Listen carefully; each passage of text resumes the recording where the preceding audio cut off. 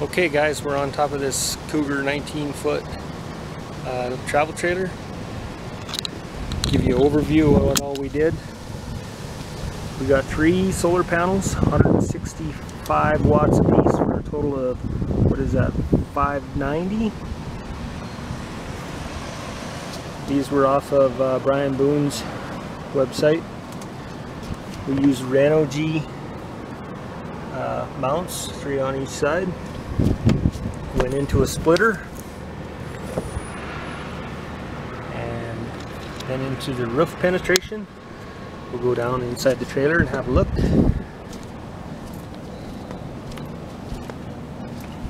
This is a friend of mine, this trailer, and he wanted it a certain way, and we discussed the best ways we could get it done.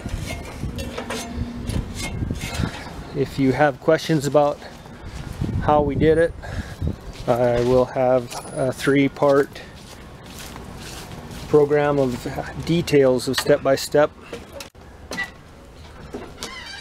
We come through the roof penetration right here and inside the closet, down through the nightstand, into the basement. Go through a 40 amp breaker into the charge controller.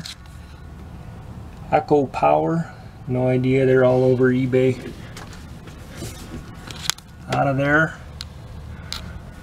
we got another breaker to protect from the batteries. The positive goes to the battery side of the disconnect switch. The negative goes all the way to the battery. And then we have the power coming from the battery through the switch, through a 200 amp breaker, or fuse, that is, catastrophic failure fuse, into the inverter, pure sine wave inverter. What are we calling that? Or ProTech? No, Power Tech On. Another bargain buy. We got our remote switch plugs in here. Got our communication for our solar plugged in here. And then we have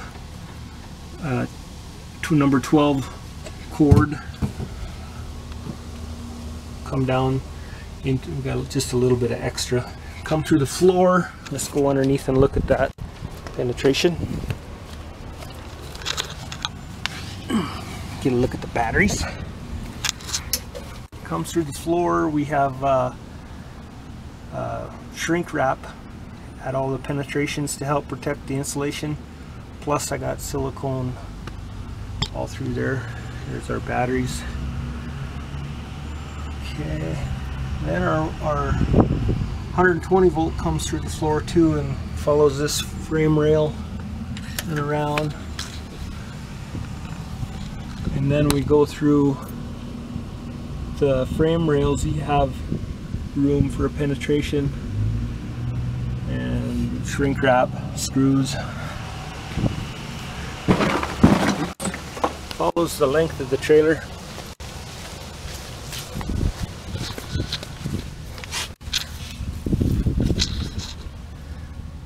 Again, shrink wrap, silicone, and we pop through under a little compartment by the refrigerator. That's also where our 30 amp service comes in. When that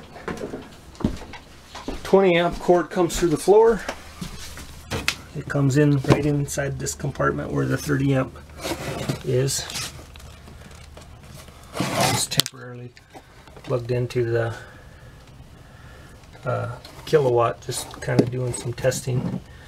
Now the very first thing before we ever plug in, we need to make sure our converter breaker is off. If you don't have a converter breaker, the only way this setup works is if you unplug the inverter while you're hooked up to the power inverter. So there it is. Here's our power switch on for the power inverter. Here's our solar making a quick recovery. And that's it. Appreciate you watching. Like I said, you can check my playlist, and we will show you exactly what we did step by step installing this whole mess. Appreciate you watching.